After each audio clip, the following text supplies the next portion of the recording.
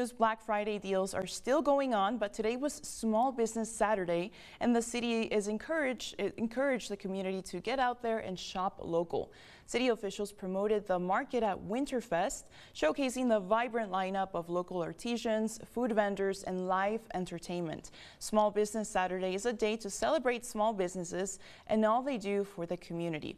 Vendors at WinterFest telling KTSM it means a lot to their businesses when they receive local support. To learn that everyone here puts a dedication into art, and it's amazing to come out and support people that are trying to get out there. The free event, if you were not able to stop by today, the holiday market will be up again next Friday and Saturday from 5 to 10 p.m.